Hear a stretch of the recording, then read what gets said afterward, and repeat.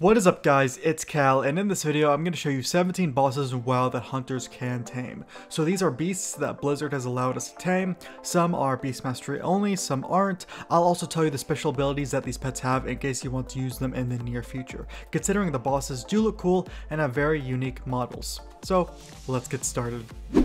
The first boss is named Pabu Ra in Black Fathom Depths. He's the first boss in Black Fathom Depths and he is a turtle, so let's head there now.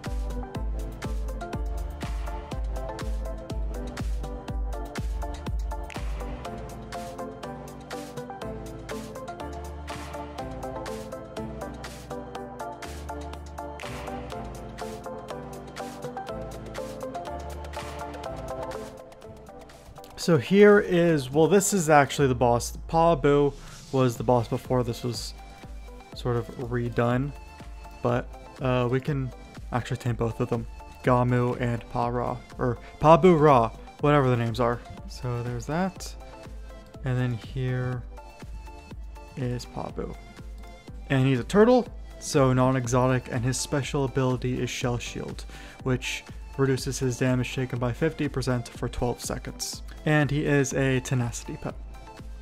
The next pet is Chromagus in Blackwing Lair. So if we're in Blackrock Mountain, you can go through here, and this will bring you to Blackrock Spire, but we're gonna go down this way. We're gonna click this thing, which will bring me to Blackwing Lair.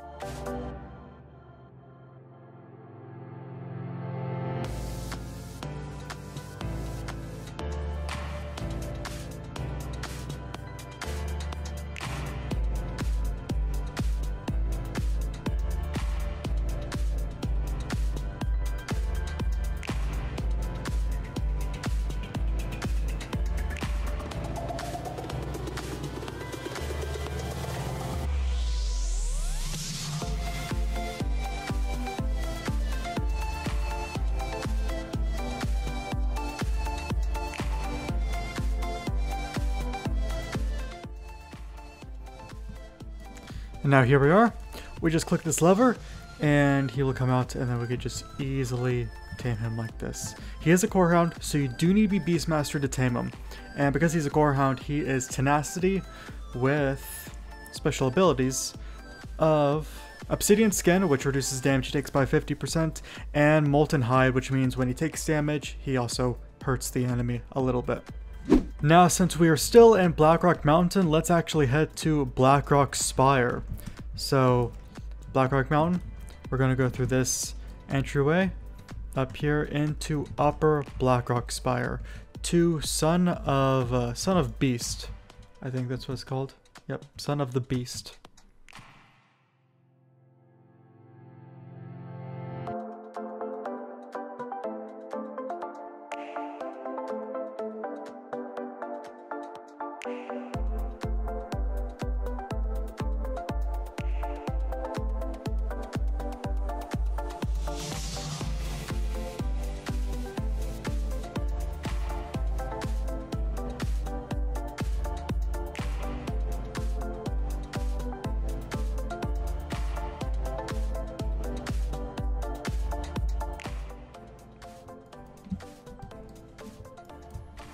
And here we are, coming up to Son of Beast, which will be in this corner right here, Son of the Beast.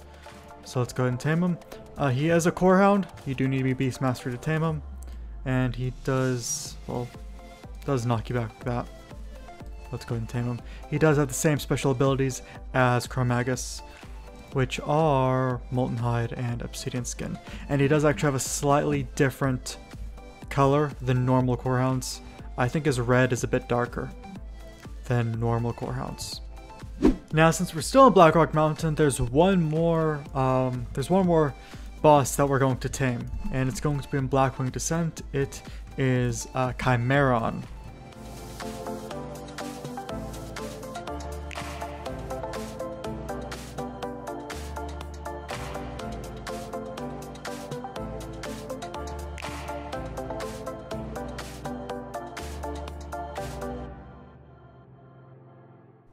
So here he is. Let's go and tame him. And he's too calm to tame right now. You do need to talk to this guy in the corner. and then he will wake up. And now you do need to DPS him to 20% to tame him. Take off all your gear. I would recommend taking off all your gear because I did almost kill him. And he's actually a Hydra. He's not a Chimera. He's a Hydra. So he's non-exotic. And his special ability is he's Tenacity. Special ability is Acid Bite, which is Immortal Wounds. Next boss is in AQ 40, so we're going into this instance portal, and this is actually 3 bosses in 1. So we're going to take 3 bosses at the same time.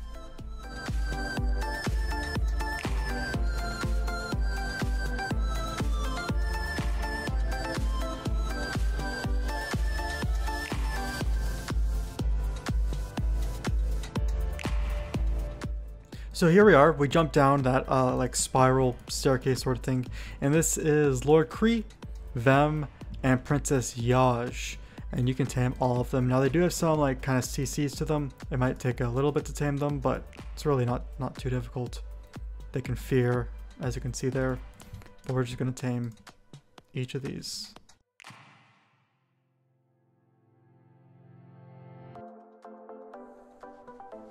And there we go. So they are Silithids, meaning that you do need to be Beast Mastery to tame them, but they do have 2 special abilities. They're Cunning, first of all, but they have Dune Strider, which increases their movement speed by 30%, and they also have Tendon Rip, which decreases the target's movement speed by 50%.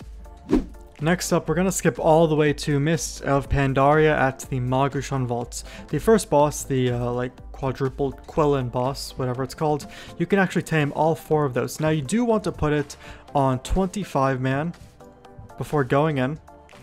Put on 25 man before going in, so all 4 of them are active at the same time. Because if you put on 10 man, then only 3 of them will be active. And we're going to tame each of them just like this, so you get 4 different colors. Cobalt, Jade, Jasper, and Amethyst.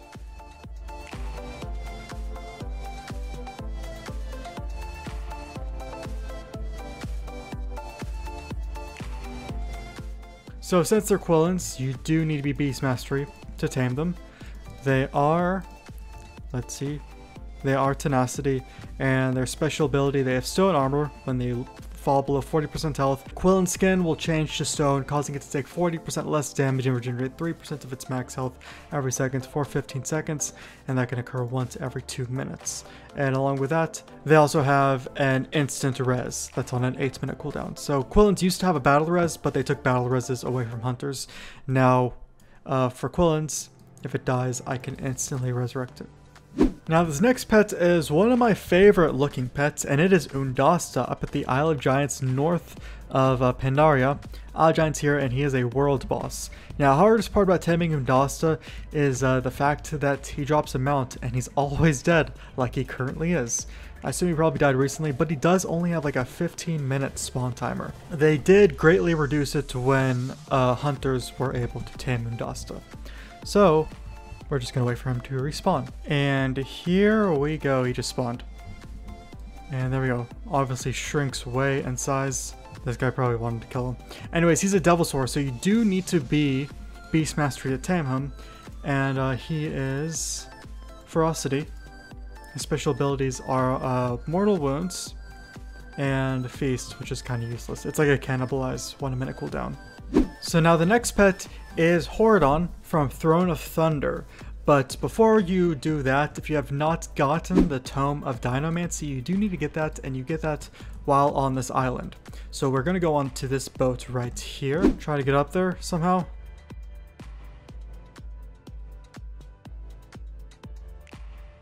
And what you want to do is you want to kill all Zandalari Dinomancers you see.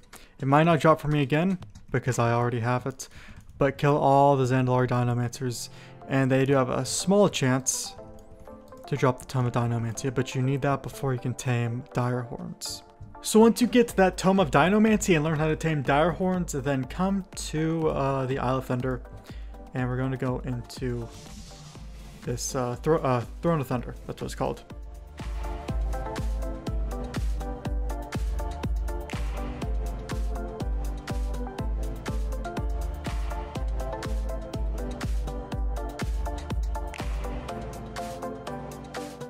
Oops, let's not kill him. Okay, so we're at Horadon. Let's go ahead and tame him. Remember, you can only do this once you've been able to tame dire horns from the Tome of Dinomancy. And there we have it. Now, dire horns are non-exotic, so you can tame them in any spec. You just need to learn how to tame dire horns. And he is tenacity. His special ability is gore, which is a mortal wounds. Next up, we're going to do 2 mounts in the same dungeon. This is Iron Juggernaut and Thok. So one's mechanical, the other is a Devil Sword. Now, with 8.3, it has resorted back to normal.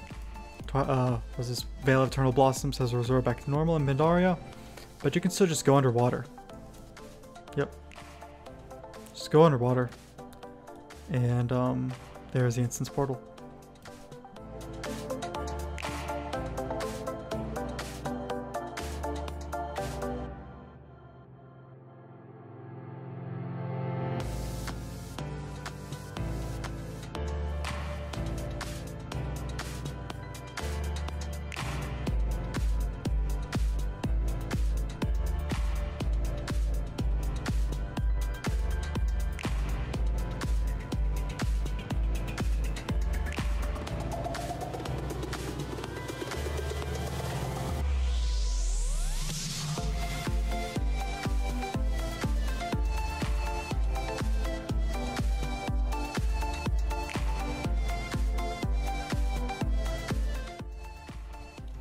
Okay, so here we are coming up to the Iron Juggernaut boss. Now you can't outright just tame him like this. He is a mechanical, so you do need the Mechabond Imprint Matrix that engineers can make. Now if you're a goblin or a gnome, you can already tame mechanical pets and you don't need to worry about that. You start out being able to tame mechanical pets.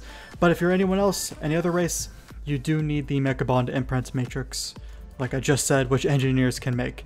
And we come to Iron Juggernaut and you want to kill him. And he will drop a pile of Juggernaut parts. So he will drop these. If he doesn't drop them from you, you might not have the Mechabond Imprint Matrix. Not 100% sure on that, but I've had people say that it hasn't dropped for them. My only explanation for that is you might not be able to tame mechanical pets yet. So Iron Juggernaut is a bit of a process to tame. You do need another part, which is from Black Fuse, and then you also need to get 1 of 4 paint buckets. It's 4 different Iron Juggernauts that you can tame. But I have each of those colors. I made a specific video on this. If you want to watch that, I will link it at the end of the video, but you don't have to watch that because I will show you how to do it in this video. But first part for Iron Juggernaut is the pile of Juggernaut parts.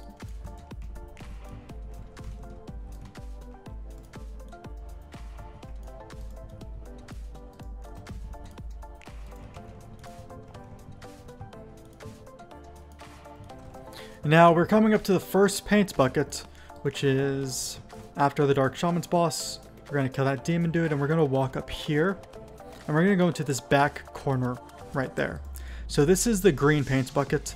This is if you want your Iron Juggernaut to be a, well, green color. And it's right here in this hut. Bucket of green paint.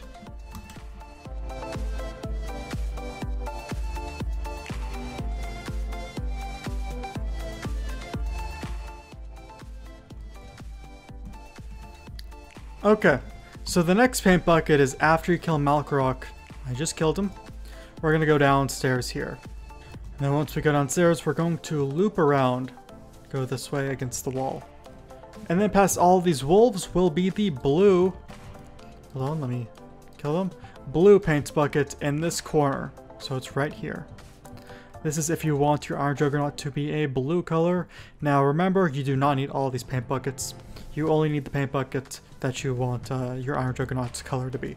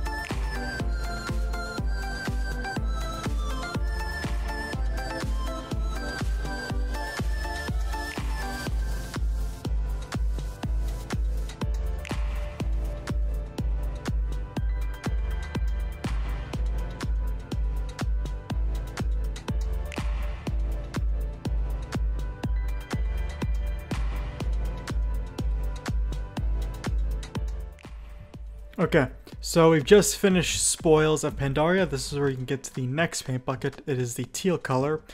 After you finish it, you can go into any of the quadrants. You want to come into this quadrant, right in this corner, and it's right there. This is if you want your Iron Juggernaut to be teal, and have to wait till I'm out of combat. There we go. That is the teal paint bucket. Now we do have just one more paint bucket that we can get if we want our Iron Juggernaut to be that color. That is gray. But before we do that, we're going to go and tame Thok, which is another boss that is in this instance. Just run up to him, and you can just immediately tame him. Now he is a Devilsaur, so you do need to be Beast Mastery to be able to tame him. Let's get a little closer. Do need to be Beast Mastery to be able to tame him. And he does have the same special abilities as Undasta, which are the Cannibalize Thing Feast and Mortal Wounds, Monstrous Bite. Okay, we are at Blackfuse. I know we said we need one more paint bucket for Iron Juggernaut, but we do need one more actual piece to be able to create the Iron Juggernaut, and it just drops from Blackfuse. So it is... My inventory is full. It is the Blackfuse's Power Core. So we can go ahead and make a Iron Juggernaut right now if you want it to be green, blue, or teal. But we have one last paint bucket if you want your Iron Juggernaut to be gray.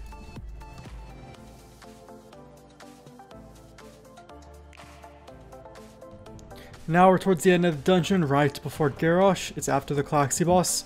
Remember to not kill the Klaxi boss too fast. If you kill them too fast, it actually bugs. It did bug for me, which is annoying.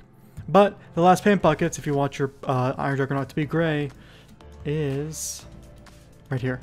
It's behind these boxes, right before Garrosh. So open that, and you can stop at this point if you want. You do not need to kill Garrosh. I'm going to go ahead and make this thing. So I'm going to make teal, because why not? Let me go ahead and place him on the ground, and now I can tame him, because I can tame mechanical pets. Make sure you're able to tame mechanical pets before you do this. Now, if you want the other colors, it does take a week. So you do need those two parts from Iron Juggernaut and Blackfuse, and then you can use one of the existing paint colors you already have. And that is the Iron Juggernaut pet. Now this next pet is Fenrir, one of my favorite looking pets out of the bosses, and he is in the Halls of Valor dungeon. So we're in Stormheim and Legion, and that's the raid. We're going to go into the dungeon to tame Fenrir. This was introduced in Legion, obviously. You do need to put it on Mythic difficulty, it's Mythic only, and this was kind of made as a solo challenge for hunters, where you have to do this instance solo. Halls of Valor solo at max level. It's obviously easy, but even if you are current level of Halls of Valor, it's still not very difficult, because you can just camouflage past pretty much everything. You do need to kill the first boss though, but that's the only boss you have to. Well, you do also have to defeat Fenrir on Mythic difficulty, but other than that, you can camouflage past all of this stuff. So we're going to go over to Fenrir real quick.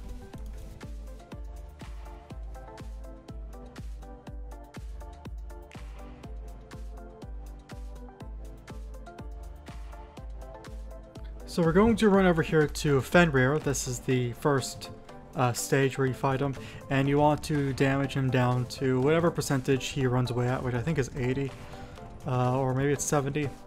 Somewhere around there. Anyways, he runs away, invulnerable, and now let's go over to where he is. So you cannot tame him like this. As you can tell, I'm going to dismiss my pet. I'm going to try to tame him. I need to get closer. And creature cannot be tamed. You do need to defeat him. So we're going to defeat him like this. If you're max level, it's obviously very easy. But once we defeat him, he reappears in his cave neutral. And he only does that if you do this solo. So I don't know if I mentioned that earlier, but you do need to do this solo. You could not have other people in your group. So let me go ahead and tame him. And here we go. This is Fenrir. He is a wolf, so he's non-exotic. Don't need to be Beastmaster to tame him. Ferocity, and his special ability is Furious Bite, which reduces the target's movement speed by 50%.